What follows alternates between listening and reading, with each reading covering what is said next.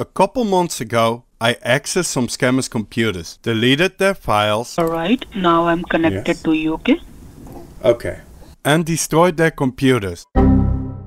Months later, we found out that this company is the legitimate business. And since everyone makes mistakes, today I will call them and apologize to the CEO.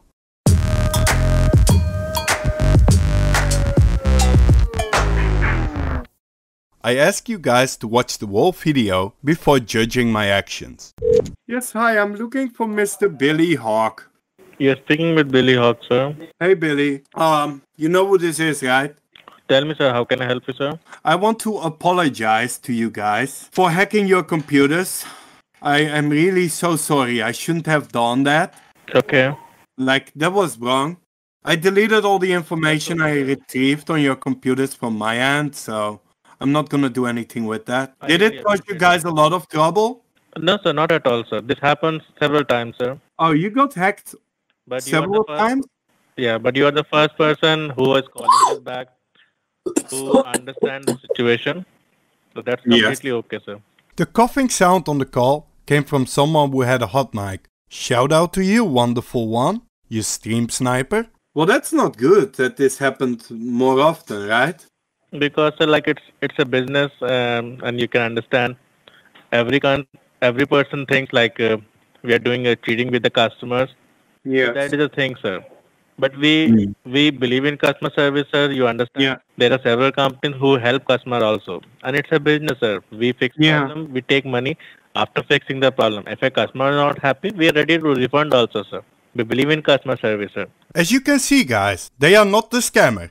They only take money after fixing the issue. They believe in customer service. Yeah, I did some research and you guys actually help the people. You guys help the people, I saw that. So that's, I'm very happy you guys do this. So that's why I apologize. I should not have done that. Hacking isn't the right way to do things, right? No issue, sir. That's completely okay, sir. I had one more question, Billy. Yes, sir. Why did you guys why did you guys basically write down everyone's TeamViewer ID and password and set up unattended access on everyone's computer? We don't keep that, sir, because we never keep. Yes. If you are familiar with the TeamViewer, sir, there is an option in the TeamViewer to have an attended access. We never do that, sir. That is a temporary ID and password that is generated at the time we are working on the machine, sir. Why was there this file on the computer with all these people's passwords? So that is a temporary password, sir. If you have worked with the TeamViewer before, you know that, sir, every time the TeamViewer generates a new password, sir. Well, on one of your computers, I found a huge list of passwords. I was just curious why you guys keep that information. I will take this as a feedback, sir. If one or two agents are doing that, we will do a monitoring of that, and we will inform them, sir. It will not repeat again, sir. That's good to hear. And there was one more thing, but I forget. I think in general, you guys are doing a good job with the people. And if you ever have concerns, you can call me and I gladly help out. That is my offer to you to make things right. This is your number, sir? Yes. In case we need any assistance, any help, or if you find any company who is doing wrong about with the customer, we will inform you, sir. You can teach them a lesson, sir. One more feedback I have for you, if that's okay. I found notepad files with the customer credit card and address. You know that notepad is not a safe and secure format to save this kind of information of the people in, right? That's not secure. That is correct, sir. That is the true, sir. Yeah. Okay. So you will fix that as well? We will take the feedback, sir, as you are informing us. If one or two agents are doing that, today only, sir, I will inform to my manager. They will do a check on all the system. If something is saved over there, we will wipe it out. Well, thanks for your time, Billy. Have a wonderful day. You too, sir. Take care, sir. Take care, Billy. Alright, enough. It's time to come clean with you guys. I am sure by now some of you already got it. But this is in fact a scam company. And yes, I did destroy their computers a couple months ago. When we found out they were back in business, I thought it would be funny to call them to apologize and have some fun. A genuine company would never claim that errors in Event Viewer are viruses. This is a flat out lie. They would also never send people to Target to buy gift cards or install backdoor passwords in the computer of the customer. This scam company tries hard to look legitimate, but when we research it, it doesn't take long before they expose themselves for the scammers they are. I didn't expect Billy to take my apology serious though. I told my new friend Billy if he ever has an issue he can call me, and he didn't take long to do such. The next day I had a lot of voicemails by Billy. This side Billy, doing a check. Is everything working good? Give me a call back again on the number. Thank you. Now it's time to mess with Billy some more. Let's call him back to see what he wants. Hello? Hi, is it Bill? Yes, you needed me. Yeah, this is Billy, yes. What's up? My colleague told me to call you. Yep. Bill, we are receiving calls, the call flooding calls, Yes. and it just but we manage it for say, it just disturb us for say 3 to 5 minutes. After that we manage it. But it's still coming up, Bill. So I think your team might have not removed the number. Oh no, that's not me and my team. There is other people doing this kind of stuff. I think it must be Goober. That's his name, Goober. So apparently Billy thinks we have been call flooding him, which might be true. However, I'm telling him it was Goober. Who is Goober, you might wonder? I don't know either, as I just made it up. Goober? Yeah.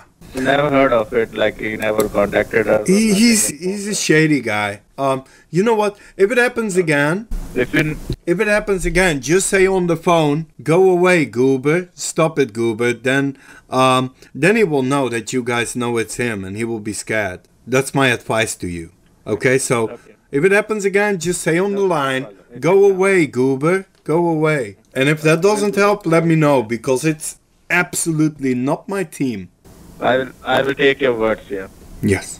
That's all. I was thinking like it in a call monitor, like in a call flooding system, my number must be there. So Yeah. with other companies, so I think that might be the scenario. Anyhow, if you clarify, that's good. Yes. I will say go away, Goober, in the calls which you receive. Okay. Yes. Thank you so much, Bill, for the help. Thank you. Have a nice day, Billy. I think you guys know what we're gonna do next. Let's call flood him. Go away, Goober. Go away, Goober. What? Yes, how can I help you? Yes. What did you say? I'm saying, how can I help you? Well, I was just wondering how you're liking all the calls. Is this Goober? Yeah?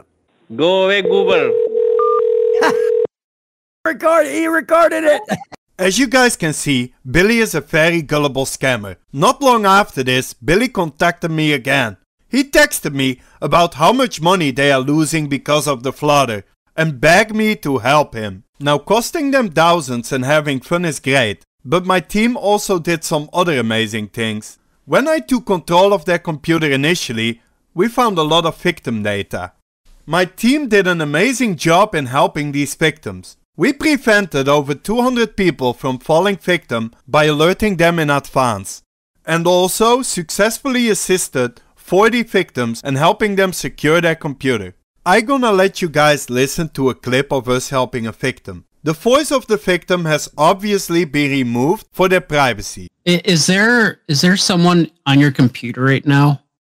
Okay. I 100% believe that they are what you call a scammer. They log into your computer and say, "Oh, you got a virus on your computer," and what they do is they end up taking money from you. Do you know what the name of the person is? Because I think in their little contract, we were able to obtain a few files, and in their contract it says that they don't save your passwords. We clearly have this password list, and it's not ethical.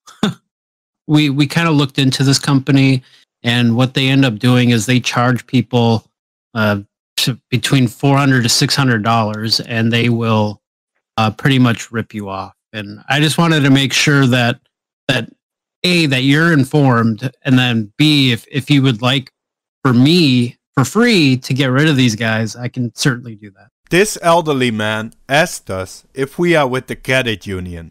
Yeah, yep. So we do that, and then we also kind of go after some of these some of these illegitimate companies. And we just went with it, cause they are already confused and we don't wanna overcomplicate things. What matters is that we can help them. If you want to hang out with us and do calls together with me and my team, join our Subscribestar for $5 a month. If you like what we do, please don't forget to like and subscribe. Also, please leave us a comment on what you think, and ideas are welcome. Thanks for watching. Also, here's a couple more great videos to watch.